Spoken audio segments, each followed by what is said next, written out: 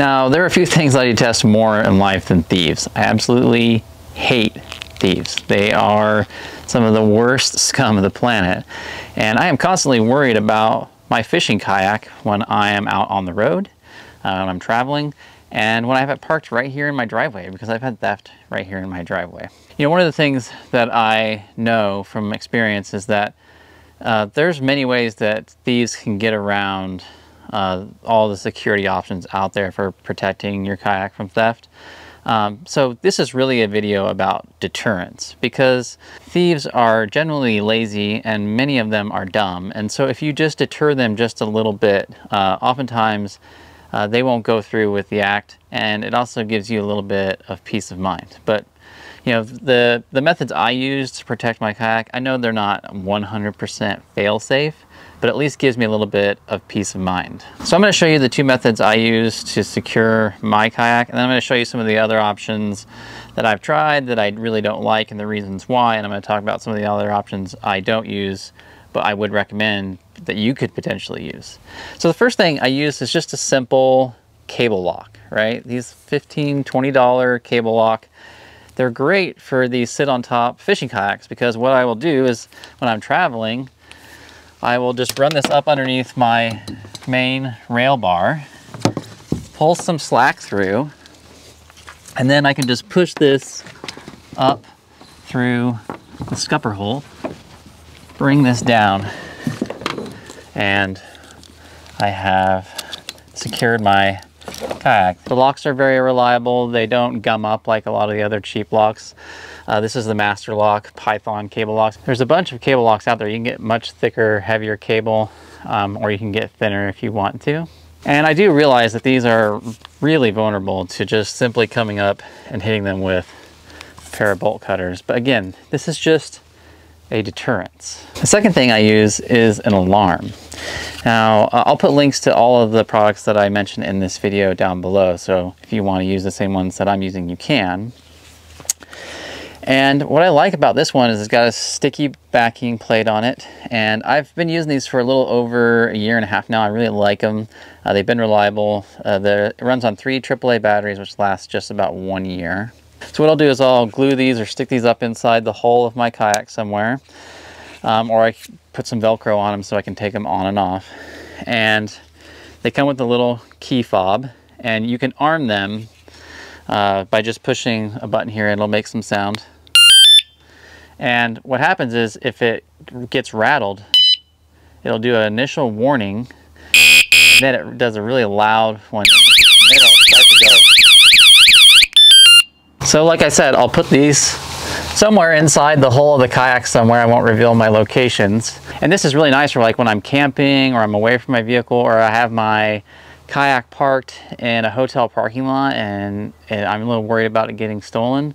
I'll have this cable lock on there, and then I'll have that. That's going to wake everybody up and hopefully deter a thief. So I'll arm it. It's very easy to detect that sound from a long way away. The one thing I found about it is that it's a little bit sensitive if you're parking by a main highway where there's lots of like semi traffic and it rattles a little bit. It will trigger the alarm. It's that sensitive. So that's one of the one things I will say I don't like about it, is it's a little bit oversensitive, especially to loud music, like loud bass, and a little bit of rumbling from like semis and stuff like that. But if somebody comes up and bumps the kayak and tries to move it like that, that's usually going to scare them away. But if they keep trying to go after it, that's going to wake me up and give me time to get down there and protect my kayak from getting stolen. Now, I have in the past experimented with these reinforced straps that have a locking mechanism built into them, and like this one here from Steelcore. And they'll either have like a cable running through the center like this one does, or they'll have like a steel mesh through them so they can't be cut. And that combination offers very similar, if not maybe even slightly better protection than just a simple cable lock. But the problem I found with these is that I really wanted to use them to replace my normal straps, but I could never get the straps to be tight enough, secure enough to transport my kayak. So it just didn't give me the confidence I needed to have it strapped down tightly. And secondly, I find the locking mechanisms on these things to be quite chintzy, and they gum up, and they're just really not user friendly. And I also really prefer how simple and easy it is to use these cable locks in terms of getting them on and off of the kayak, because they so easily slide up through the holes and come over the side of the railing. And likewise, when I'm undoing them, it's very quick deployment and removal, that it just doesn't take me any time. It's not a nuisance. Now, because the rack system that I use employs the Showboat 66 assist bar lift, which creates this, there's another bar here that slides back and forth that allows me to have assistance in terms of lifting the kayak up off the back.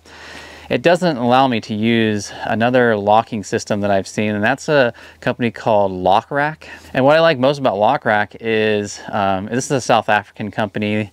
It has these two arms that come up and they can slide out and then slide in to create tension on the kayak itself and lock it in. And the system looks really clean, and it was developed in South Africa, where crime is rampant and theft especially, so they've got good reason and practice with these things.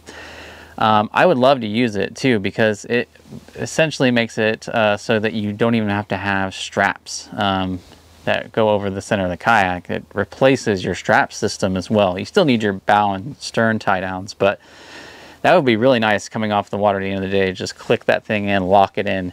It squeezes into those rubber arms, and that holds it nice and tight and secure with a locking mechanism. So I'll put links to that one below as well. And lastly, another thing that I've recently added to my kayaks is an Apple AirTag. Now, they make a similar product for Android users too, but if you're an Apple user, you can use these AirTags. They're relatively inexpensive, and while this doesn't necessarily deter theft specifically, it does allow you the peace of mind to check on the location of your kayak at any given time.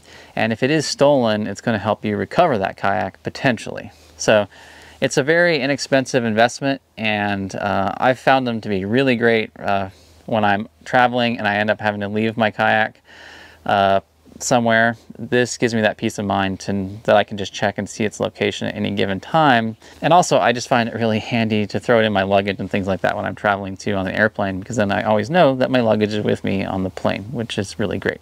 All right, guys, I'll put links to all the products I mentioned here below, and if you make those purchases through those links, it really does help out this channel. If this video helped you, be sure and hit that like button and subscribe if you haven't.